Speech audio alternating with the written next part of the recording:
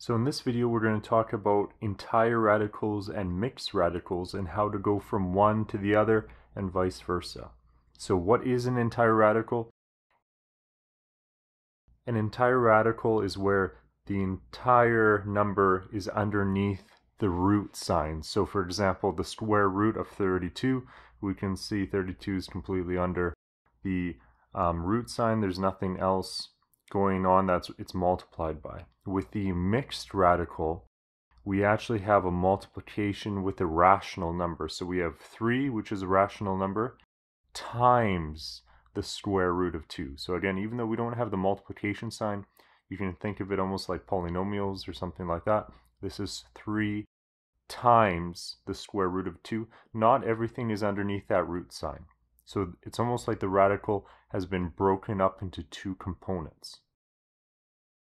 So here I have a mixed radical and I want to turn it into an entire radical. What I have to do is I have to take this 5 and somehow get it within that root sign. Now, how would I do that? What we have to do is reform this number. So if we went backwards the other way, the answer would be 5. Well, how can I form a square root that would give us 5? Well, I know the square root of 25 is 5. So what I could do, I could rewrite the number 5 as the square root of 25, because I know the square root of 25 is 5. And then instead of 5 times the square root of 11, it's now the square root of 25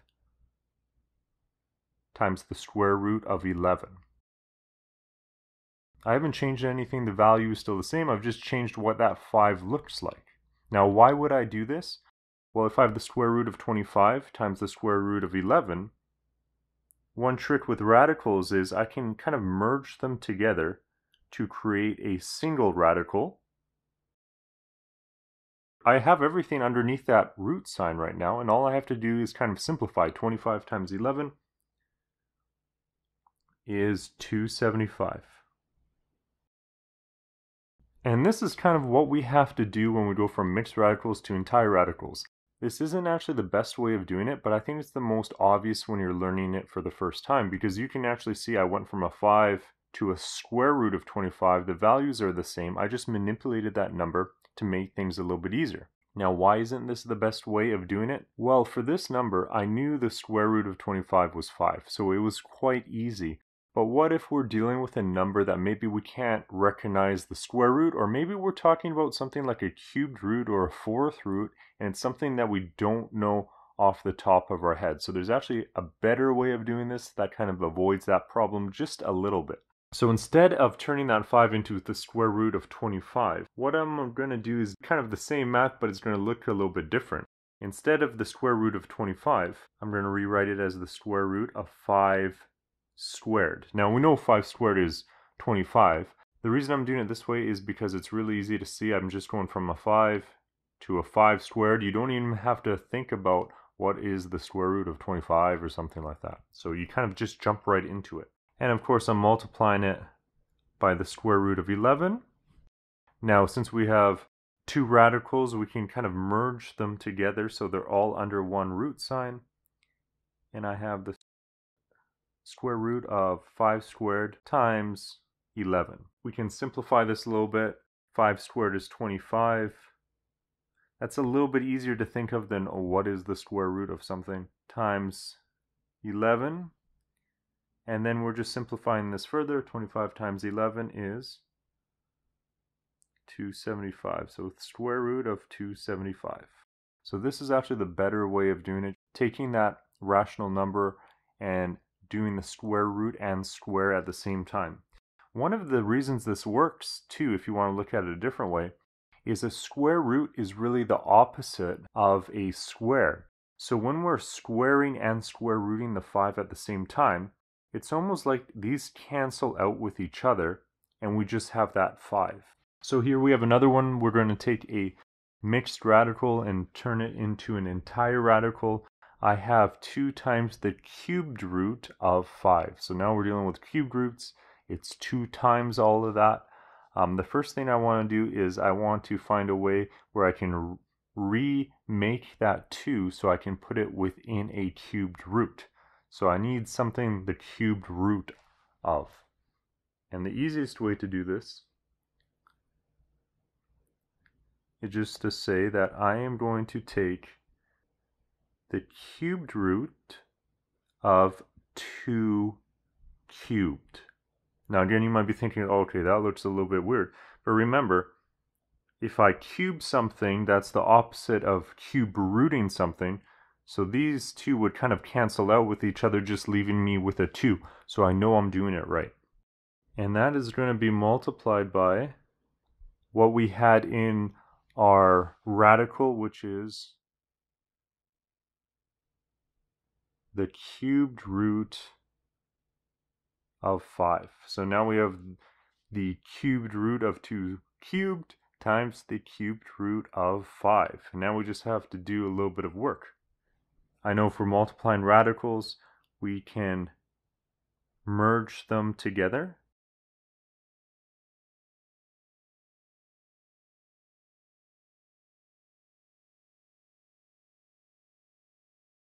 Just like this. And the reason we could actually merge them together is because they are both cubed roots. So why not just write it with one symbol? And now we have to do a little bit of simplification. So we have a cubed root, and I know that 2 to the power of 3 is 8 times that 5. And then we're just trying to simplify. 8 times 5 is 40. So we've gone from a mixed radical with that 2 multiplying in front. We've merged it into our radical, and now we just have a single entire radical, the cubed root of 40. And we just have to practice going from one to the other. Here we have a different situation. We're given an entire radical, and I want us to convert it to a mixed radical. So instead of taking something that's multiplied in front and putting it within the radical, I'm going to break up what's already in the radical and pull something out of it so it multiplies with what's remaining. So the first thing you have to think about is, how do we break up the number 27?